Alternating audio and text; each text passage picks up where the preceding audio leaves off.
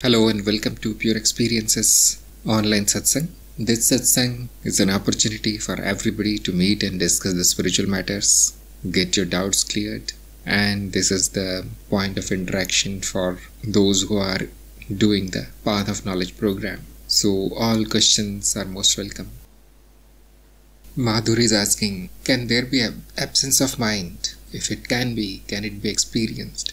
And as we know, mind is nothing but a memory, and the memory is nothing but the vibrations. And can the vibrations be absent? That is impossible. So it is possible that one of the activity comes and goes and another activity starts. This much is possible. It is not possible to completely stop all the activities in the mind, because that is happening on its own. It is not being done, and if it is not being done, then cannot be stopped. If nobody started it, nobody can stop it. And there are thousands of activities that are happening. Some people say it is my mind. It's not theirs. This statement is coming from the ego. That is simply another activity.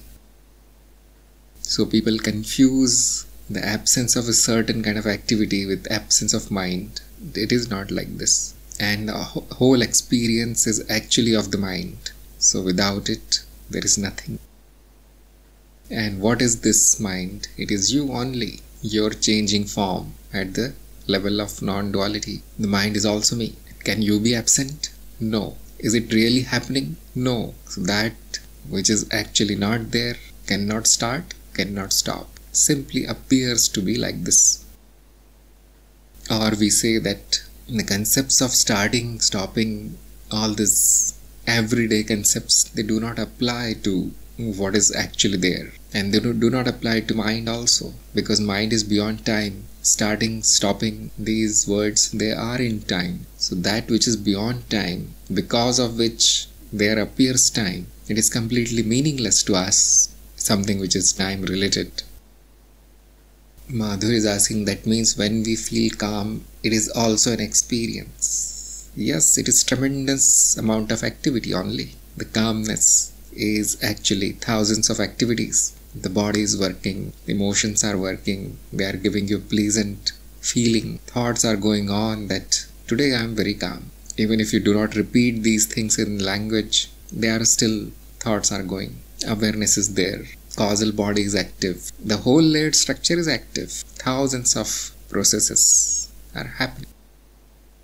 So that's why I said, those who don't know what it is, they will confuse it with stopping, starting. Like some people say, the mind stops at when we go to sleep and then it starts again in the morning. But what happens is one state changes into another.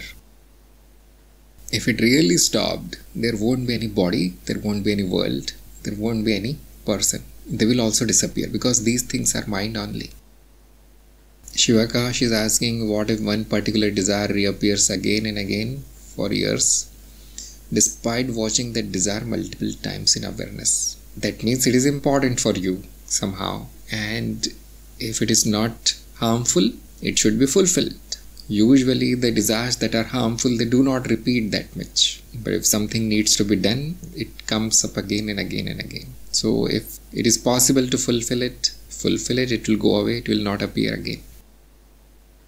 Leila is asking, if fulfilling this desire will create more karmic bonds such as relationship, is that okay? It totally depends on the kind of desire that is. It is never okay to form any bonds. But if something is so complicated that it cannot be fulfilled without forming a karmic bond, then no problem. That must be done. And then there will be fruits, because all actions have fruits. Then you should be ready to experience those fruits also.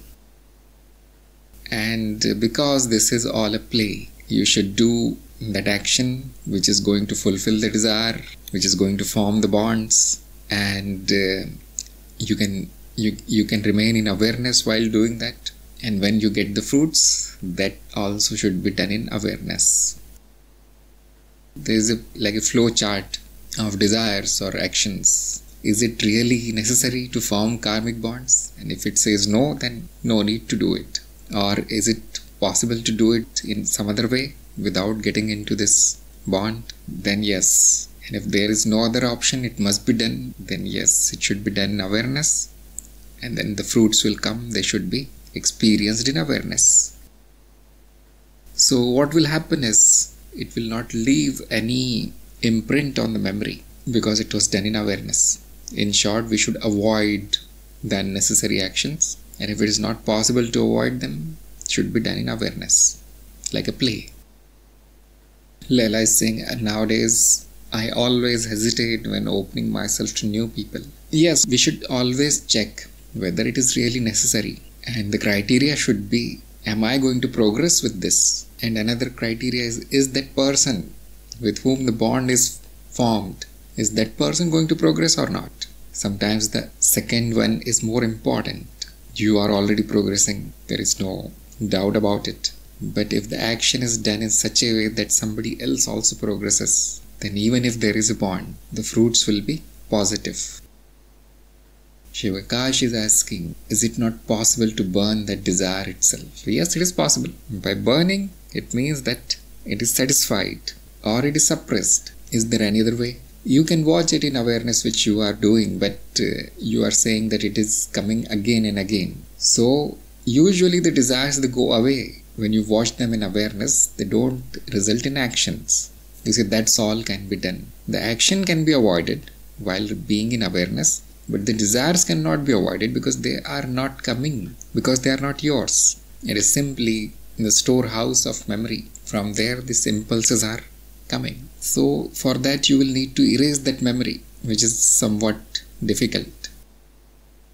But usually, if it is simply some kind of unimportant desire, then it goes away by simply watching it, because it is not reinforced by doing action on it or thinking about it. But if it repeats so much every day, many times, that means the impression is very, very deep. And now it will be difficult. The awareness is helpless here. So the only way is to fulfill it. Then it becomes weaker. And that weak desire can be burnt away in the light of awareness. Rahul is asking, what is humor? When I become aware of it, then it drops. Another mental activity where there is some contradiction which is funny. So normally it produces a reaction in the emotions and body, etc. But when you become absolutely aware of it, then yes, it loses that energy. It's very natural.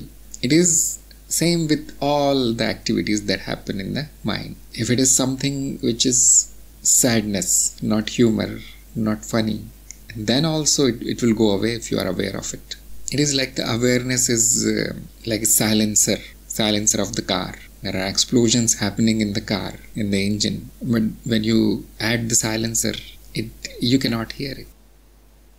Same way, the mental activity is silenced by awareness. Any kind of something that is resulting in happiness will be silenced. Something that is causing suffering, sadness, that also will be silenced.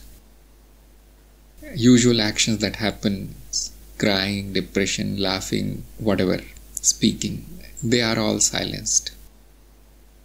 Chit is asking, I feel there is strong connection between layer of mind and your video of multi-level language. Probably there is, yes. If that person is already grown to such some level where the direct teachings can happen, when the direct teachings are useful, then they are given. That means the higher layers are already somewhat active and he needs a little bit of push, that's all. No preparation needed. But yes, if the higher layers are not so active, by active I mean developed, then we need to drop down to some other level. And yes, there can be correspondence between the activity of the layers and the teaching that is given. So somebody who is living at the lower layers only, survival only, then they are given that kind of knowledge. And the knowledge is mostly like commands. What should you do? What should you not do? What is good? What is not good? But as they rise in the layers, they become more and more aware of their layers. Then they can grasp something which is related to that layer. So path of knowledge is totally related to the intelligence, layer of intellect and awareness. So somebody who has already cleared the bottom layers is ready for knowledge. Otherwise, this is totally meaningless for a person who is still struggling with the lower layers. And that is why something different is given to them.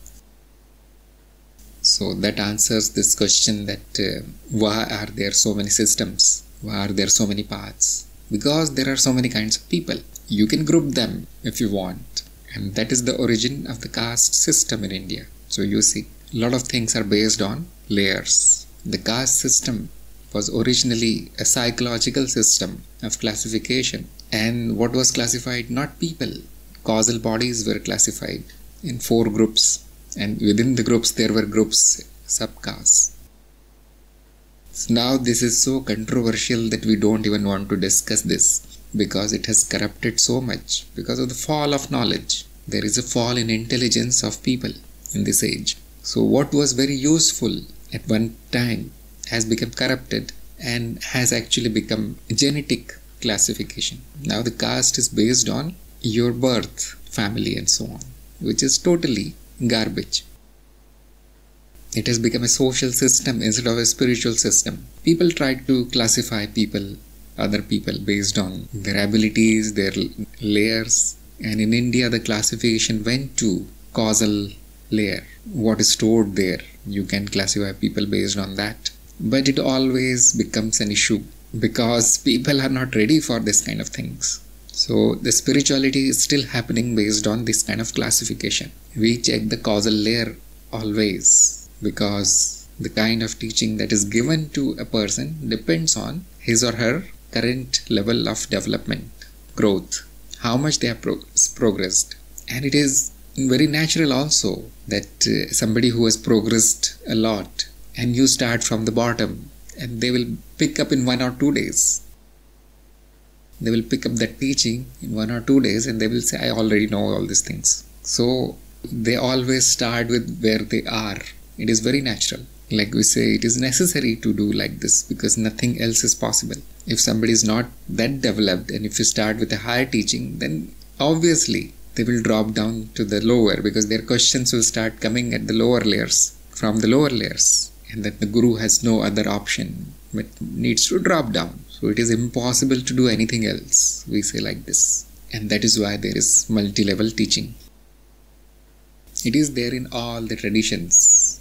Although some traditions they try to maintain the purity, like the Advaita. But there also, like I said, subcastes. There is variation in intelligence also. Many people are highly intelligent, but there also some things can be seen. Some abilities are more in some are less, and so on, you see. Satya is asking, some masters say deep sleep is ignorance, avidya, and some say it is pure state of being. Now, we don't really know what they mean, isn't it?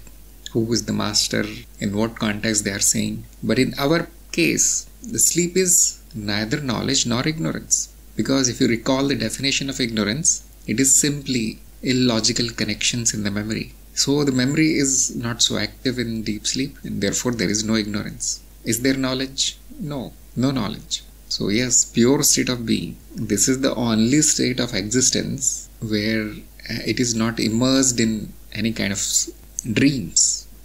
Sleep is the original state of existence. And then the dreams, they come as a disturbance in this peaceful state. So there will be many points of views depending on the paths and traditions. And my recommendation is always to stick with one, so you will never get confused.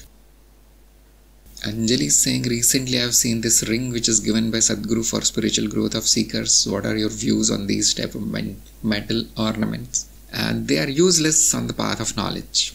No metal can affect your growth and no metal can stop it. So they are for those who are doing energy practices or have done something in the past lives. Otherwise it is simply metal and it looks good, beautiful design.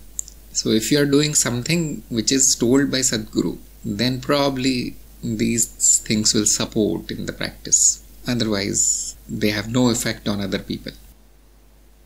Chitta is asking, what is the difference between Brahman and Per-Brahman? And one thing I am sure is consciousness subjective, is it universal? As far as our system is concerned, there is no difference. Sometimes the Brahma or Brahman is taken as with qualities. And then to describe that which is without qualities, they invented one more word, the Par Brahm, which simply means beyond the Brahm. So whenever we say Brahma, we always mean the one without qualities, where the qualities are apparent. Yes, consciousness is universal. Yes, correct.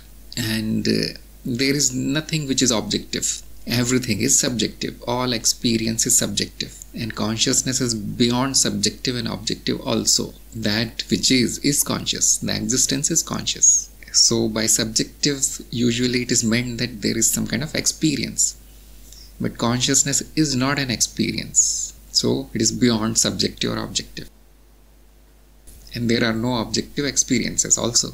All experiences are subjective. Sometimes there is agreement between two people, agreement between two experiences that are called objective.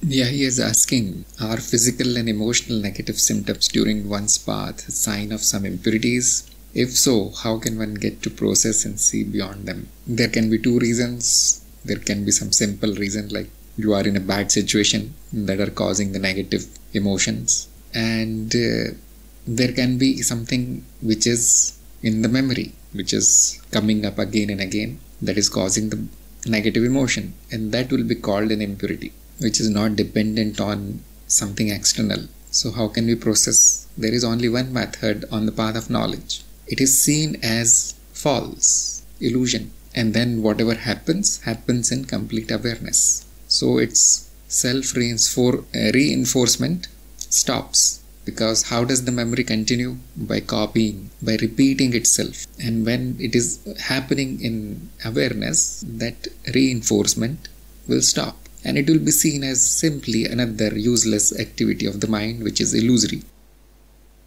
So that weightage is not given to it, and it disappears.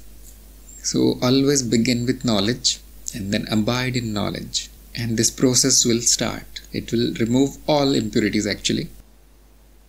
And when will that remove it? That is not fixed. There is no fixed duration. So this practice will remain for whole of your life. Because you will see that one of the impurity goes away, something else comes up. Because there are a lot. Whatever is accumulated is huge. So they keep coming out.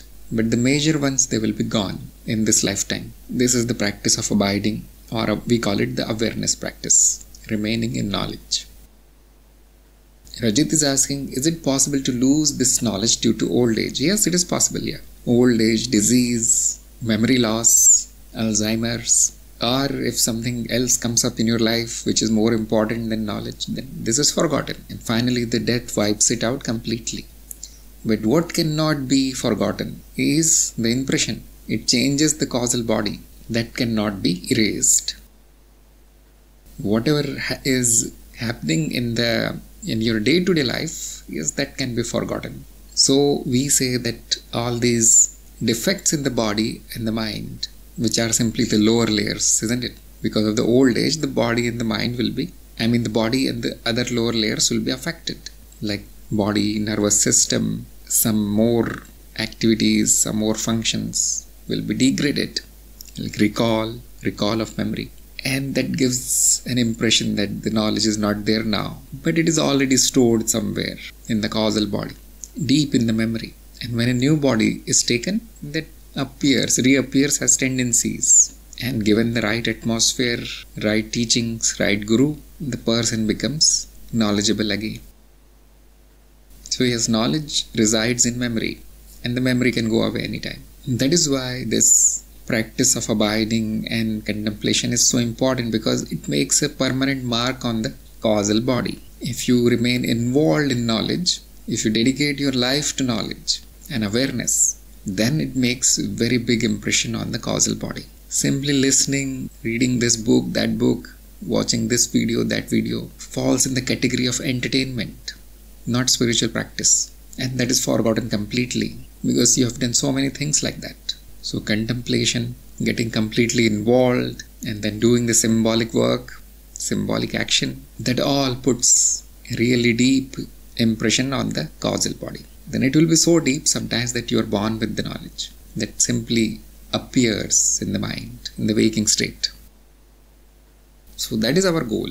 If your practice is so weak that the old age or some disease can wipe it out, then no problem. Next life. Do it well in the next life. This is the story of everybody here. We are doing this since many, many lifetimes. How do we know this?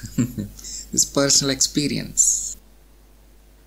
Graham is asking, unlike other knowledge, it seems that I forget awareness. I get into an unhappy state and that causes me to remember. But we can still forget. That is not forgetting the knowledge. That is unawareness. You see, the old age and other diseases, they will cause so much damage that you will never become aware again. That is worst case. But this everyday unhappiness is, it comes and goes, because probably these tendencies are stronger than the tendencies of awareness. So this is the natural law. The stronger wins. That which is strong wins always. So slowly with your practice, the other tendencies become weaker and the knowledge and awareness become strong. Those who don't want to wait, those who want to progress quickly, impatient people, there are ways to make it stronger. But on the path of knowledge, we don't do any practice. It is most natural path. So we allow the forgetting also. What is most important on the path of knowledge is getting the knowledge. That's all. It's like initiation is the most important. Then nobody bothers about it.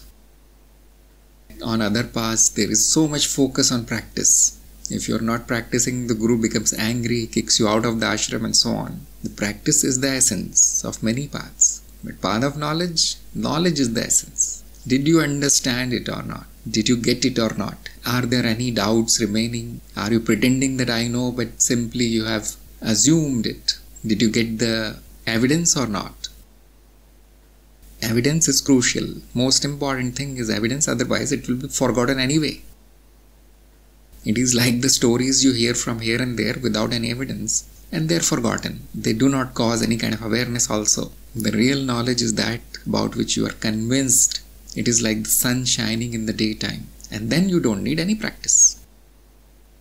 Then whatever is happening, the river, the flood cannot be stopped in one day, so then it dries out. Eventually only awareness remains, and that is the stopping of the cycles of birth and death. So there is a long time before it can happen, and we are not in a hurry because we have infinite amount of time. Few births are not a big problem. What was the problem? Ignorance was the real problem. The poison was the problem. Now the recovery, poison is removed, you got the medicine. Now there will be a phase of recovery. Just rest, enjoy.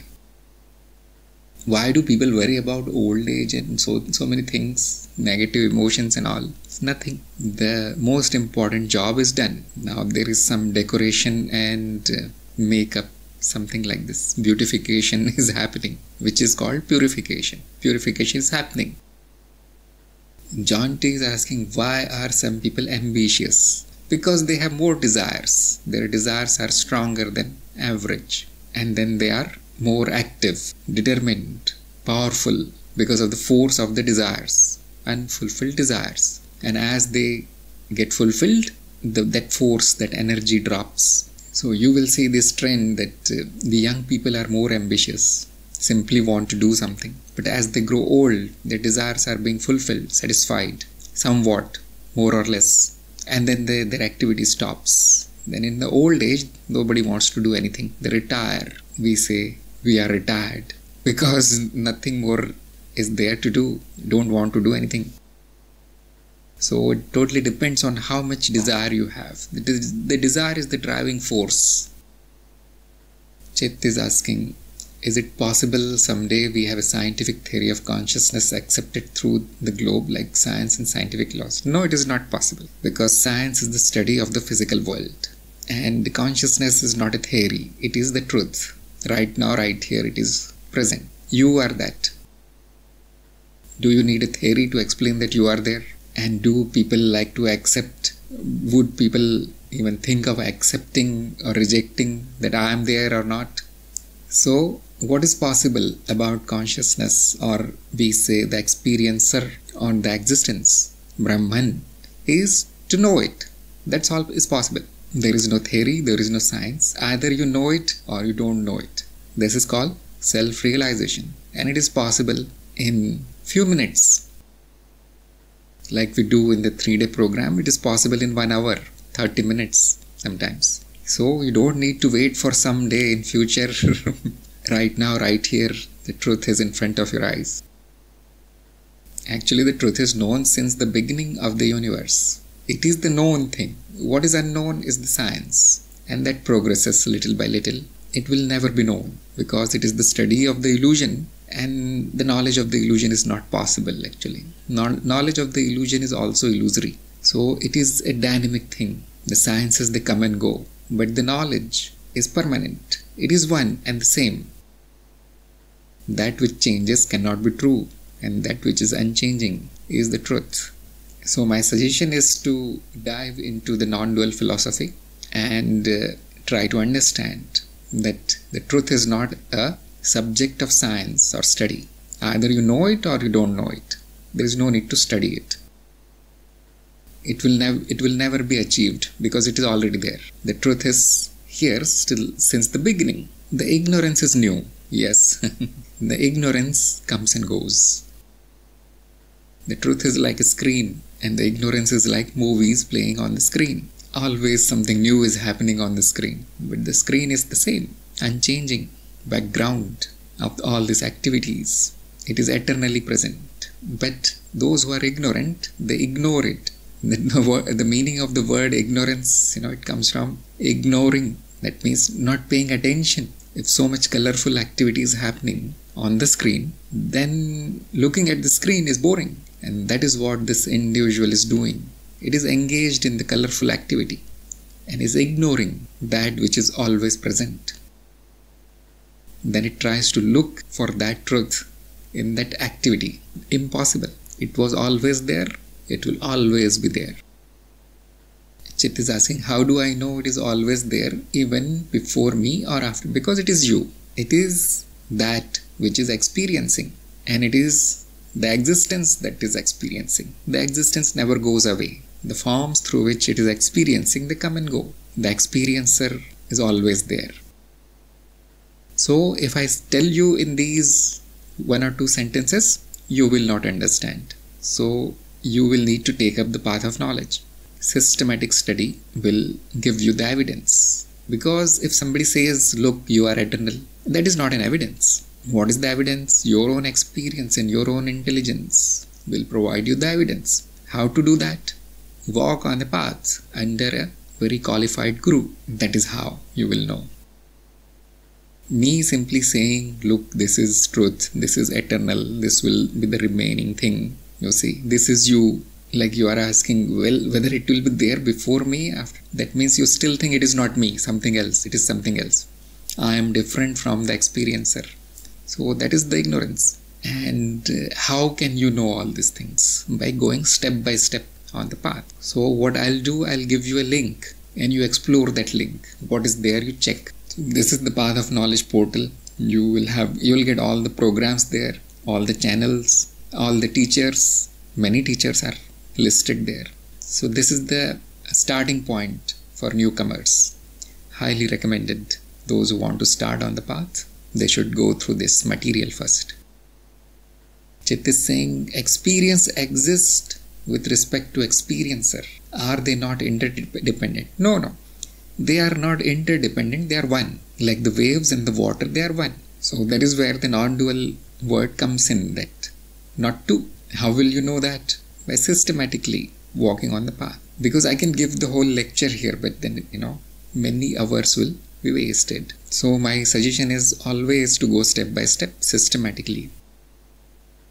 Yes, there are two aspects of one. That one is you. It is very easy to know that. The trick on the path of knowledge is to get the evidence. Not simply hear what people are saying, because people can say anything, not reliable. So the trick is to convince yourself by solid evidence. You need very solid evidence. And then these questions, they come, what is truth? Who decides what is truth? Who decides what is evidence? What is evidence? And that is why you need the proper training. And then you need a trainer, which is called a guru, because he has done it already. He has taken the evidence. He knows what is evidence, what is not, what is knowledge, what is ignorance. And so system comes in. And we have our own system. The satsang is a part of the system. So there are some people who will say, I already know all these things. I feel I have this knowledge already. Yes, that is very good, but as soon as some people question them, there are queries, inquiries and so on.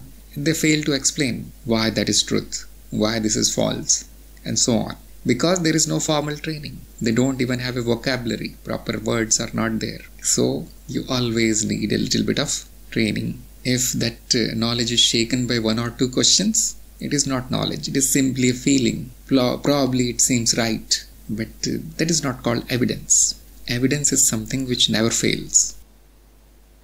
When somebody is forced to say that yes, this is the case, and the reason they are saying this will be called an evidence. So I am saying this, look, you are eternal, the experience and the experiencer are one, but merely saying this will not provide any evidence.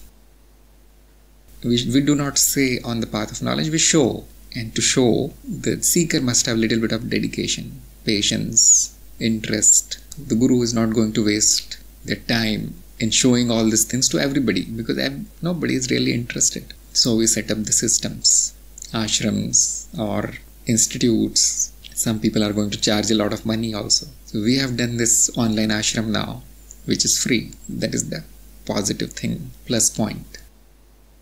And thank you everybody for attending today's satsang. I'll see you next time.